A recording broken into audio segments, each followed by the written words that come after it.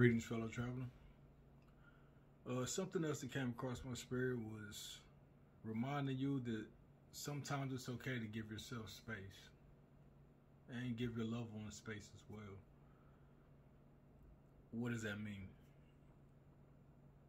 I think it's healthy for us as humans to give others space to grow within themselves. Because we can have a perspective, we can have an outlook at how something is going to turn out, but we never truly know. So sometimes removing ourselves from situations is the best thing we can do to get the best out of that situation. Sometimes we really do have to remove ourselves physically from areas or environments or relationships in order for growth to really take form. It's not the easiest. Nah. Sometimes it is. But most of the time we build attachments to have us sort of locked in a certain way, you know? Don't trip on it. Like, really don't trip on it. Realize that some things grow better when you're away from it.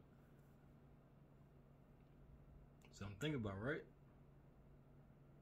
Sometimes we think better when we let things go in our mind.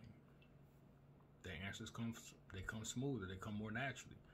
We let it go. You must do that with people as well. You may have friends you've been cool with for 15, 20, 30 years, whatever. That don't mean they're the best for your life. That just means y'all have an ongoing conversation for a certain amount of years. You ever thought about that? I've met people that I've only had a conversation with once or twice, and I feel closer to them than I do people I've known almost my entire life.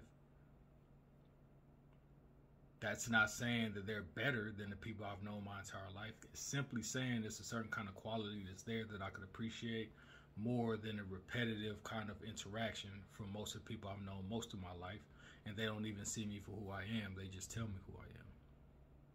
See, it's two different kind of interactions. So going back to the main point of this video is just to remind you that some things must be let go in order for them to grow to their potential. For ourselves, that's beliefs, habits, things of that sort. Sometimes people, sometimes situations, sometimes jobs, sometimes locations. Hey, all these things happen. But in order for us to be the better version of ourselves, or a greater version of who we see ourselves to be, we must be able to let go of these things so we can grasp on to something greater. And there's no shame in that. It's okay. Embrace it.